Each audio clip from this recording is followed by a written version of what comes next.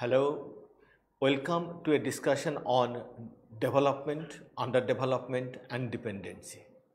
When we talk about development, we talk about the process of progression of the society in terms of its capacity to generate wealth and employment for the larger development of the society, larger well-being of the society.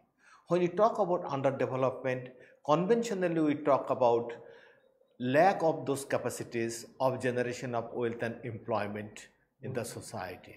And when we talk about dependency, we talk about a phenomenon which squeezes the spaces for exercising the autonomy, economic autonomy, political autonomy and social autonomy. In today's discussion, we shall be focusing on development, underdevelopment and interdependency, their interrelationship. As we talk about development, we also talk about implication of the development for the larger part of the society, larger part of the nation and of the people. So it is also having the impact for the developmental process itself, because it generates wealth and employment, because conventionally development has been perceived and conceptualized in terms of gross domestic product, that is the capacity to generate wealth and employment for this society. When these capacities are not sufficiently fulfilled, it is not acquired, then we go to the phase of what we call it underdevelopment. In today's discussion, we shall be talking about the trajectory of economic development, both of the developed and underdeveloped nation. We shall be talking of intersectionalities between the market, industrialization, modernization, development and underdevelopment. We will be talking about the process of colonization and then the emergence of the three worlds, the first world, second world and the third world. Then the critiquing of this development theory, developmental perspective from a category of the social scientist whom we call the dependency theorist, especially the formulation of Roll Parvesh. Then we will talk about the Andegulal Frank. Then we keep on talking about their basic formulation in terms of center-periphery theory, the world capital theory and also neo-colonization theory. And at the end, we will be trying to develop a critique of this theoretical perspective. Let us first talk about the trajectory of economic development in the society. When we talk about development, we usually talk about a process, as we told earlier, in terms of the capacity to produce wealth and employment, and those are quantifiable in economic terms. But the developmental process as initiated in the modern world, it has started from the whole process of commoditization of production, the process of commoditization that segregated the family from the marketplace. The market emerged an autonomous site of production of the goods and services, then that of the family. Earlier it was the family, the household, that was the sole unit of production, distribution and consumption in the society. So when the market emerged, a kind of a dissociation between this family and the market took place. In the whole process, it has been thought about that as the market expanded, as the production expanded, it looked for more and more market, because it needs more and more the market for the selling of those commodities, simultaneously more space to acquire all those kind of raw materials which are required for the productions of the goods and services in the society. And altogether, this expansion of the market gradually led to the industrial growth and more profit, and accumulation of the profit simultaneously contributed to the more investment in the industrial sector, and gradually more earning of the profit and more generation of the wealth and employment for the country. What it was thought of at this point of time, the economic growth was thought of, until now thought of, in terms of economic determinism. That is a kind of economic output and economic growth that will lead to the prosperity of the society. This economic growth widely enhanced not only with the increased productivity, the productivity that was facilitated by the forces of modernization, forces of industrialization. And it was thought of that modernization and industrialization, it will be panacea, of all kind of social ailments. So what happened in the whole process of this economic determinism that was facilitated by modernization and industrialization, it also led to a process of colonization, colonialism. Colonialism in that way, when the local market was insufficient to generate that demand and simultaneously to suffice the supply factor, it looked for more and more countries, more and more market. In the process, the weak nations of the world become the victims of colonization, become the victims of the modernizing forces and the industrialized countries. And gradually in the whole process, there become an inequality and exclusion. Inequality means the world become divided in terms of growth, world become divided in terms of sense of inclusion. Countries where the wealth become concentrated, they become the rich nation, and those the wealth become less concentrated, they are unable to produce that quantum of the wealth, they are conventionally defined as the poor nations. So what happened in the whole trajectory of the development, we find the first world, the capitalist world that was widely guided by and is widely guided by the whole factors of development, that is industrialization, modernization and private production of the goods and services. Then we find the second world, the socialist world, that also looked for the growth in terms of state-sponsored planning, a centralized planning and a distributing mechanism of that production. Then we are having the third world, the least developed countries, they are having less education, less wealth, and they are having less military power, and they are dominated economically and politically mostly by the first world. So this is the story of the third world. But third world economy at times has been mix of the socialistic pattern, mix of the capitalist pattern. So here you find a different kind of economic formulation. So whatsoever we have seen in terms of three worlds of development, first world the capitalist world, second world the socialist world, third world that is the mixed economic pattern. But all these three economic pattern, three world looked into development in terms of the capacity to generate more and more gross domestic product in terms of producing more and more goods and services of this society. So everybody followed that part, all these countries started following that part. But this developmental perspective, as it was thought of, it's a panacea for all social ill, panacea for the eradication of poverty, ill health, illiteracy, crime, immorality in the society. So that perspective was critiqued because this development was thought of in terms of creating more and more world inequality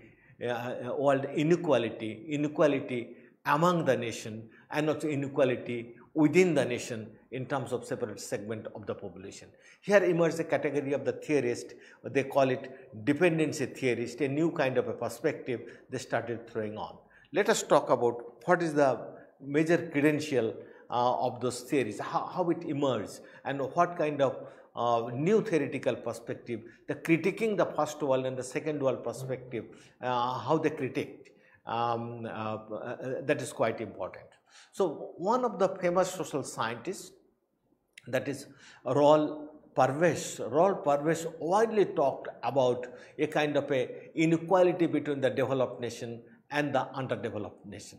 Raoul Parvesh was basically, he is from Argentina and he started critiquing the Western approach of development. The Western approach of development ruthlessly was going for gross domestic product, and in the process it proliferated a new kind of capital and new kind of social well-being of the Western society.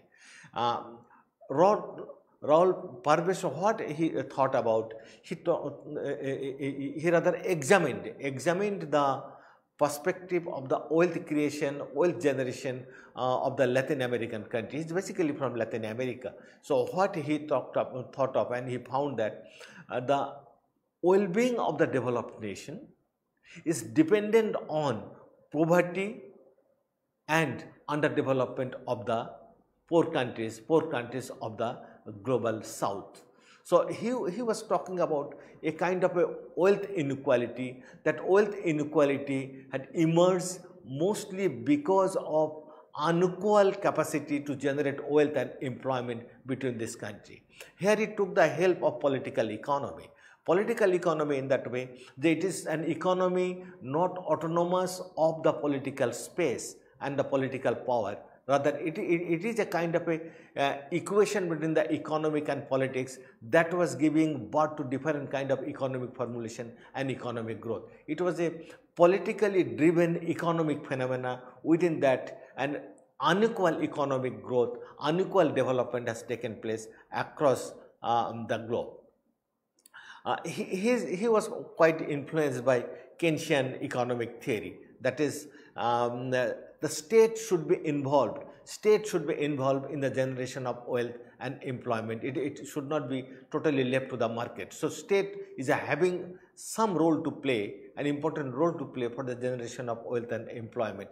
So what he was finding, that gradually the role of the state was squeezed. There emerged more and more role of the market. Market was determining the creation of the wealth and employment. In the process of bridleless, uncontrolled growth of the market-driven economic development, that inequality became a worldwide phenomenon. So, Rahul Parvesh, because he is basically from Argentina, as I told, that is, he was looking at the economy, rural economy very closely. Rural economy of the third world countries is widely dependent on agriculture because it was agriculture centric economy, and he was observing that why despite making hard work, despite making enormous investment in agriculture, why the third world cultivator, especially of Argentina's cultivators, was unable to get the equal return like that of the farmers and producers of America. What he concluded, looking at the whole phenomenon of Argentina, being the president of Argentina's central bank, he observed that there is an unequal process of interaction between the raw material, the food producing industries, and the manufactured centered countries. The food producing countries, those who are producing the food, they are unable to cope with the market penetration of the developed countries. So what he saw, that the farmers producing wheat and meat and getting manufactured goods from the US. So farmers were producing their material wheat and meat by themselves, but they are getting the manufactured good from the US. What he found, that is, as a president of central bank, he observed that during the Great Depression, prices of the primary product, that is the product from the agriculture, that fall, while the prices of the manufactured good that increased. So what happened? When there is economic depression, the producer, the indigenous producers of the agricultural commodities, they become the victims, where the profiteers become the manufacturing good producers. He also looked into another phenomenon, that market-driven economy was unable to explain beyond the local supply-demand dynamics, because earlier economy, they were not interconnecting the interrelationship between the local and the international demand-supply phenomenon. He looked into that one in a critical way, and he observed that farmers kept on making same investment, but they are getting lower return. When there is economic depression, the farmers were making similar kind of investment, but the returns were coming the less. Where those who are producing the manufacturing goods, those who are coming from abroad, they are making the same kind of investment, but they are getting the higher kind of return. What you observe, that the world was economically linked, because American economy was linked to the Argentina's economy in that way, because that economy was getting the wheat and meat from Argentina, but America was supplying the manufactured goods of all sorts to Argentina's economy. A kind of a dependency relationship was there between America and Argentina. But what he observed, this relationship was not that of an equal term. It was a kind of a relationship of central and peripheral relationship. Center, those were the core of the economy, that is manufacturing, the industries, they are having those industries, they were producing the manufactured good, while those were peripheral country, they were mostly producing the agricultural good. So a relationship, unequal relationship gradually emerged between the center, that is the developed countries, and the peripheral countries emerged to be the third world countries, those who are widely producing the agricultural goods. So in the process of that, what we found, a kind of a relationship of dependency. It is not of interdependency, it is dependency. Dependency means the Argentina's economy become dependent on the American economy, because it was during the depression, economic depression, America's manufacturers were getting more and more returns, whereas the producers of Argentina are getting less and less returns. So in the process, a kind of a dependency relationship grew between these two developed and the developing countries. So in the center periphery theories, he observed certain phenomena, because it is an worldwide phenomenon, because the developing countries are not only the country of Latin America. Developing countries, also countries of Africa, countries of Asia, those who belong to the global south. Those the countries of global north, they are having a different economic phenomenon. They have emerged to be economically and politically powerful. So what you observe, these countries, that is the countries, those who are the center, that is countries, American countries, West European countries, those who are the global north, those countries are at the center, while the other developing countries are at the periphery. What you observe, these countries are located economically and politically in unequal space, that is they are in both in economic terms and in political terms, or also unequal space in terms of geographic terms. But within that, he also observed that within that country there is also a kind of inequality that I am coming little later. Second, he observed that the countries of the center and periphery, these countries are interconnected through unequal imports and exports, because there should be a balance of trade. What he was locating, there is no balance of trade. People are importing more, that is the developing countries, the poor countries, they are importing more and exporting less. Ultimately, what was happening in the whole process, there emerged an unequal trade, terms of the trade. So these countries are not equally placed. So those were the poor countries, they become dependent on the developed countries, dependent in terms of new technology, the manufactured goods, and so many other kind of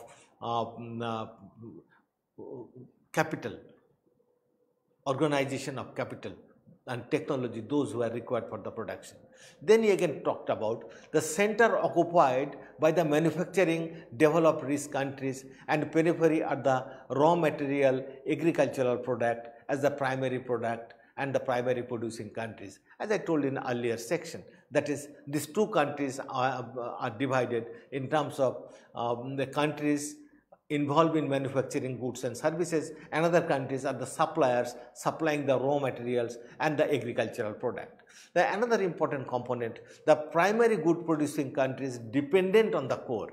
It becomes dependent on the core countries for manufacturing goods, imports of manufacturing goods. So what is happening, those who are the primary producing countries, the agriculturally dependent countries, the countries producing the agricultural goods, they become dependent on the developed countries to get the manufactured goods. So in the process, the unequal terms of trade also emerge. Then he talked about the center retained the higher profit, saving and the wages through developed union and commercial institution. So by producing, they are earning more profit, and they are having more saving, and also laborer of that countries are getting more wages because more of the laborers are unionized and also having commercial institution. But what's happening in the developing countries? In the periphery, the companies and the workers are weak to have pass on technical saving to the consumers by way of reducing prices, because here price can be reduced. If the price can be reduced, then the laborer will be suffering. So what is happening? There is unequal competition. Rather, there is absence of competition. There is an amount of dependency on them, dependency between these manufacturing countries and the raw material supplying countries. So what he talked about, that is declining terms of trade, as the peripheral countries are importing more, because more you import and less you export, there is an unequal trade of terms. Now, ultimately what happened in the whole process, benefits of international trade and advanced technology accrue to the advanced countries. So what is happening, that is in the process of that unequal terms of trade, unequal power of exchange, gradually the third world countries becoming dependent on the developed countries. So what are the altering mechanism? Because this mechanism can't sustain for long. So what are the alternative? He talked about to stop importing manufactured goods from the core countries. That is the first. Second, import substitute to save the foreign exchange, because when you are selling the goods to the outside countries, you are having certain foreign exchange. But what you do, you use that foreign exchange to purchase more and more manufactured goods. So you are always foreign exchange deficit. What he told, that you will have to have certain import substitute. The thing which you import from the other countries, you will have to have certain indigenous industries, indigenous products. So you can substitute those kind of products. Then he talking about poor countries could sell primary goods, and their foreign exchange reserve should not be used for the purchase of secondary goods from the market. As I told earlier, that whatsoever this is the saving in foreign exchange that can be used for the purchase of the secondary good, that also from the developed countries. Then he told the domestic market has to be developed to meet the demand for the manufacturing goods. The domestic market is widely warranted, because until unless there is domestic market for the domestic product and the manufactured good, you will not be having that is the supply demand combination. So there should be a domestic market for the manufacturing good, and also those goods produced indigenously. That was the kind of a solution he was suggesting. Let us come to the writings of Underdevelopment. While Parvesh was writing, his thesis was, as I told, located in the political economy. Underdevelopment and other writers like Hercule Carsodo and Theodore Dos Santos and many others, they highlighted a kind of a social condition, the class structure and regional imbalances and the inner colonization. Those are the factors also contributing to the dependency relationship. So it is not a kind of a relationship between the developing and the developed nation. There is also class character, class inequality within the developing country, regional imbalances within the regional countries, and there is a process of inner colonization, colonizing the country by the internal people for the production and dissemination of the goods and services. So those kind of critiquing came from the writings of the scholars. So we'll specifically focus on Underdevelopment.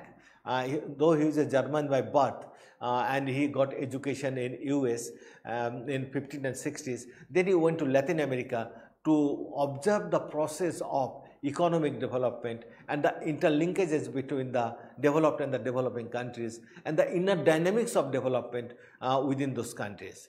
Underdevelopment was a Marxist, and he looked into the gap in the class term, class between the poor and the rich, and also economic power relationship in a capitalist setup. So what he was looking into, a kind of growth of capitalism, the global growth of capitalism across the countries and also within the countries.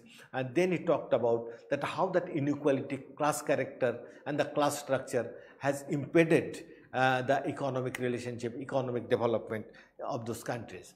So what he talked about, he was first that he was very critical to economic liberalism, that is privatization, to be the sole cause of economic underdevelopment. It was many scholars that time, especially the American scholar, they accepted the fact, rather they pointed out the fact that one of the major cause of underdevelopment of the underdeveloped countries, especially developing countries, because there was lack of economic liberalization, there was lack of privatization. So they talked about there should have been more and more privatization, paving the way for economic development in those countries. Andre Gulal Frank was against this view. He was critical to economic liberalism, that is economic liberalism, the way it was talk about privatization, he was against that. What he rejected the idea that underdevelopment is represented by feudalism and lack of exposure to modernization. It was widely talked about the countries of the global south are mostly feudal in character. They inherited a lot of traditional legacies and there is no exposure to modernization. Modernization means in terms of those technology introduction of those technological innovation, both in agriculture and industry and in service sector, that will contribute to economic development. So he was against that view. That is, it was the presence of capitalism and less exposure to modernization that was the cause of underdevelopment of the underdeveloping countries. He accepted that underdevelopment is because of expansion of the global capitalism. Capitalism that was spreading across the globe, that is because of the free trade, because of economic liberalism that transformed the feudal system and used their surplus for the benefit of the developed world. What is talking about when there is capitalist development across the globe, the benefits of this development has not been equally distributed. Not all countries have got the equal benefits of this growth of world capitalism. And because of this unequal growth of world capitalism and expansion of capitalism, you have destroyed many of the indigenous institutions, and whatsoever surplus are produced out of the expansion of capitalism, it was only accrued and taken care of or taken advantage of this benefit by the developed nation. Then he goes on arguing that the world capitalism, that underdevelopment is not the original condition, rather it is created by the world capitalism and use their surplus for the benefit of developed nation. So it was not that underdevelopment was an inherited phenomenon of all the underdeveloping countries or the third world countries. What he told that underdevelopment is a product of expansion of capitalism across the globe, because the benefits of that capitalism has been accrued, has been exploited, manipulated by the developed nation. Then again he talked about underdevelopment is large part of historical product of past and continuing economic relationship between the satellite underdeveloped and the developed metropolis of the countries. He divided the countries in two parts of the globe, because when the world capital is growing and world capitalism has created unequal world, in this unequal world he found two kinds of countries. One countries are the satellite underdeveloped countries. What are the satellite countries? They keep on revolving against powerful ones. And what are those powerful ones? They are the developed metropolitan countries. They are the economically wealthy countries. They have that kind of economic magnetic power, that kind of a political power that can control, make the other satellite countries to revolve against them through their influence, through their economic growth and economic development. So what is finding a kind of an unequal relationship. In this unequal relationship, some developed countries have emerged to be the metropolitan countries, that the powerful countries in terms of industrialization, economic development, educational development, where the other countries as they must be the satellite countries, deprived of all those developmental indices in those countries. Then it goes further, that is underdevelopment occurred historically. It is not that it was inherited, rather it is developed historically through the practice of slavery and colonialism, and continues today through Western dominance of the international trading system. So that underdevelopment, it's continuing. It is not that those countries of global south, they were inherently underdevelopment, rather the victims of development, because in the historical process of the slavery and the colonization, the resources of this underdeveloped world were exploited by this developing one, and there has been that unequal system between these countries. And through this practice, the industrial nation made a surplus accumulation of capital, which was invested in Britain's industrial revolution. So quite interesting what he was talking about, that is the historical development, expansion of colonialism, expansion of capitalism, and also the trade, the slavery, etc. like this. What happened in the process? The indigenous system of industries, those who are there, those were diminished, and gradually a new industrial system came in, and they came in to extract the surplus, and they used that surplus and reinvested it for the further expansion of the trades and services in their countries. So what happened? The world capitalist system emerged. The underdevelopment, what he is suggesting, underdevelopment is a part of world capitalist system with the international division of labor, where the underdevelopment state provide the cheap primary goods as cheap raw material, agricultural commodities, cheap labor, services as repositories of surplus capital, obsolete technologies are market for manufactured goods. So what is happening in this world capitalist system?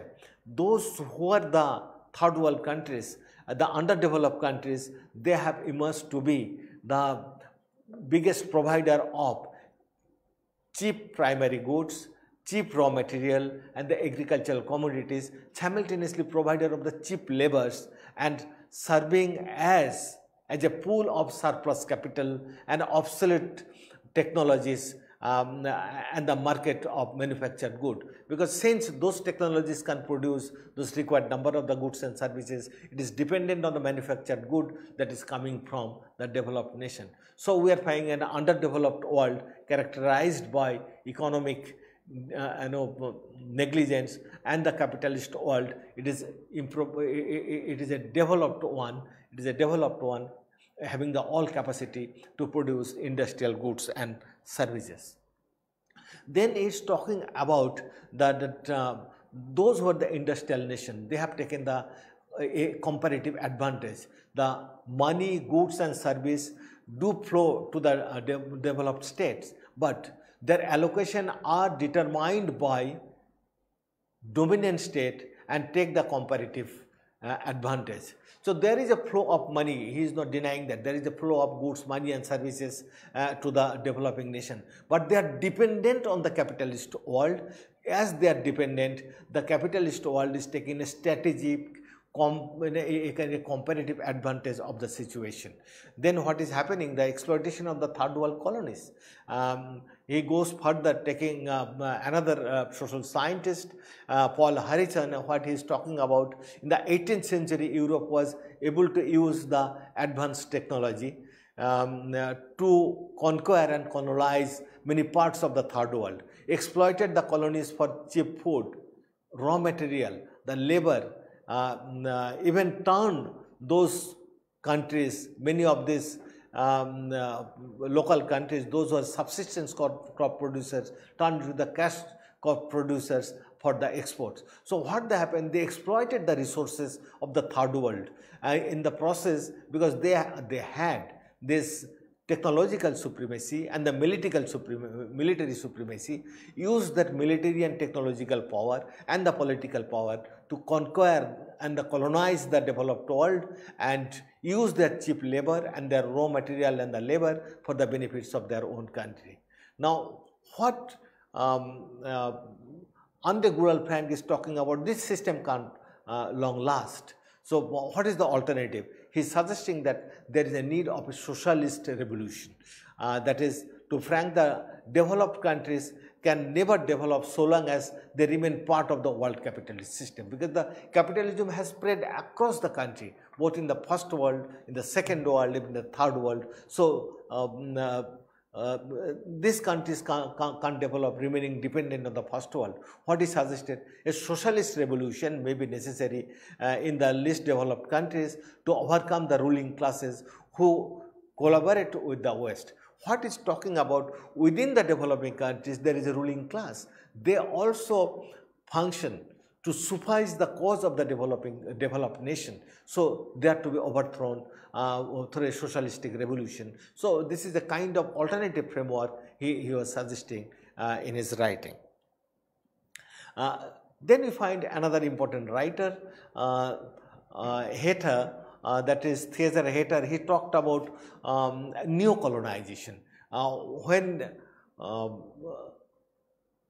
we talk about colonization, now we are talking about the new colonization from within. Because Anthony Giddens was also talking about colonization, a kind of using the indigenous elite, they are sufficing the purpose of the economic and political need of the developed nation. So, what he was arguing, that's a Hayter, he is arguing that neo-colonialism in the least developed countries, this is widely initiated by the multinational companies taking advantage of the cheap labor, relaxed health and safety laws, and the low taxes. Many times the multinational corporation, the multinational industries, they are coming to the developing countries, they are using the pool of the cheap labor, and there is a relaxed health and the safety laws and the low tax laws. They are taking advantage of it, and they are manipulating the situation for the economic well-being, not of the developing nation, but of the developed nation. The less developed countries are pressurized to accept the terms and condition of investment by the multinational companies to make the internal policy change and to support the Western strategic interest. It is quite important that multinational corporation, they can function in the countries without liberalizing the indigenous rules and regulation. So, what they try to do, they pressurize the local elite, the indigenous elite and the ruling class of the less developed countries to change the rules and regulation, to liberalize the terms of investment and make the several internal political and institutional changes, so that penetration and incoming of the Western industry become easier in those countries. So, in the process, what he is talking about, a kind of legacy, the trade, the world trade, the legacy of colonialization, which continued till 1940s, also continues in the contemporary world, because the local elite suffice the purpose of multinational corporation. Then he talks about their economy still based on the export of cash crop and raw material to the West, because since the developing countries, they have not been able to develop the indigenous industries and this capability, that dependent on the export of cash crop, what they were producing, the wheat, the cotton, the sugar countries, and the raw material to the West. Because they can process them due to lack of those capacities. So, they export to the West, but what they get back from the West, they get from the West the manufactured good. So, what we find, a kind of interdependency between the developed and the developing nation in terms of economy, in terms of technology, in terms of market, and also a kind of a political ideology of colonialism and neo-colonialism. At this point, let us go a little further. Another two scholars, that is Simpson and Sinclair widely talked about now in the contemporary world, the multinational corporation, they dominate the capitalist world and even interfere with the internal political mechanism of the least developed countries.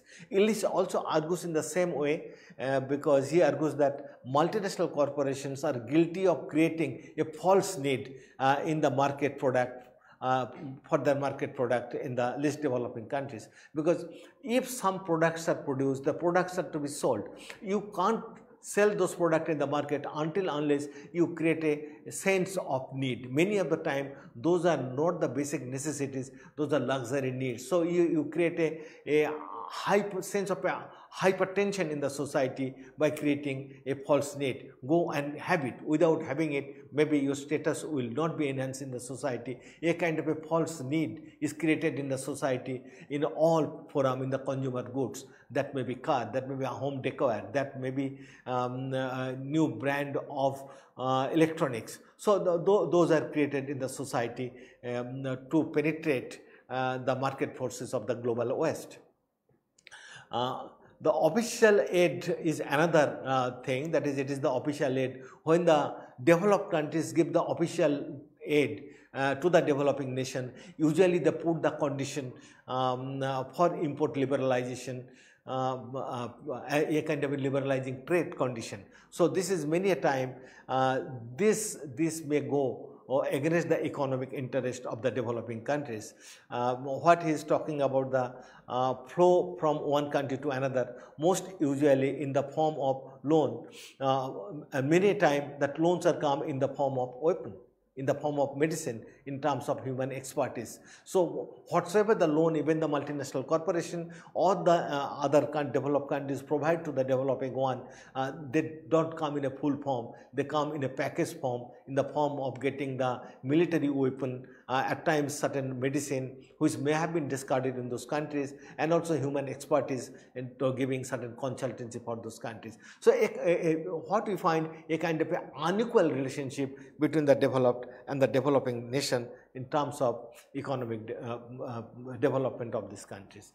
Now let us have a kind of at this stage evaluation of this theory, that is what are the how we can evaluate this relevance of this theory in the contemporary world. It is important that the dependency theory has widely talked about the unequal relationship between the developed and the developing nation. That is also quite explicit even in today's world. The global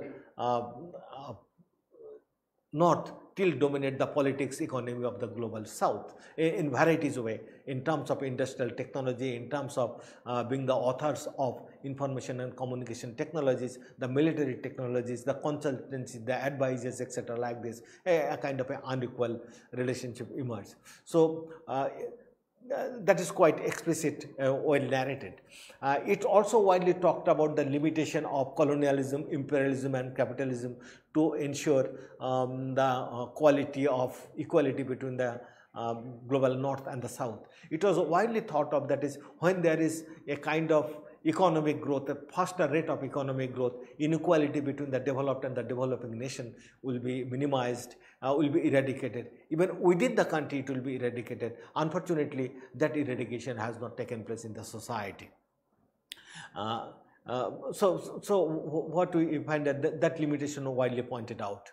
However, the important part is that this theory, this perspective is not supported by the empirical fact.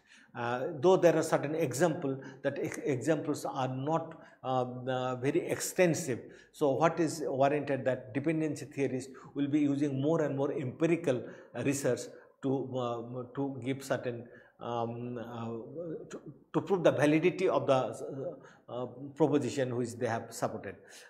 Another important limitation is that it is quite abstract, and it homogenizes the country in terms of two, that is global North and global South, developed and the developing. So it's a kind of a homogenizing, but within that country there are a lot of variation. Take into consideration in the SAARC countries, wide variation, economic, political, cultural.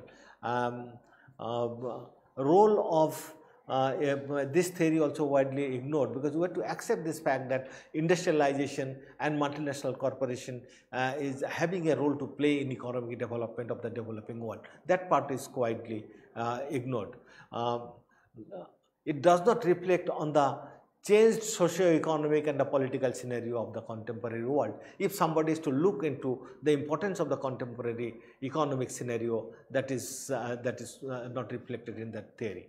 However, we have to accept certain positive part of this theory, that is, dependency theory is useful in the limited sense that it offers an international political economic framework for understanding underdevelopment. So that is quietly well taken, and it rightly emphasizes the interdependency of economic and political relationship in the international arena, because no economy is independent of the political phenomena, no politics is independent of the economy. So that interrelationship is quite important. And last important part is that the world economic theory, what Andegunal Frank was talking about, the colonization and satellite periphery theory was talked about other thinker, that help us to understand the phenomena of neoliberal globalization in which the contemporary world is situated today. So this is all we are talking about, the dependency theory and its linkages with interdependence. So at this stage, let us have a summing up, that is what we have tried to speak in this theory. In this discussion, first we have talked about the whole course of economic development, the unequal space of economic development in the society. Later on, we talked about various facets of interdependency theory in terms of capitalism, that is global capitalism, emergence of global capitalism, central periphery theory, colonialization and the neo-colonization. Later on, we talked about the limitations and advantages of this theory in understanding the whole facets of development in the society. What is warranted that we will have to develop a critique of the developmental perspective, because all these developmental perspectives so far talked about growth in terms of economic development. They have not taken care of the growth in terms of happiness, growth in terms of the fulfillment of personality, that growth and economic development in terms of what we call freedom. So what is warranted that a total criticism of this theoretical perspective should come in terms of empiricism, in terms of lot of data coming from the below. Thank you very much for being with this lecture.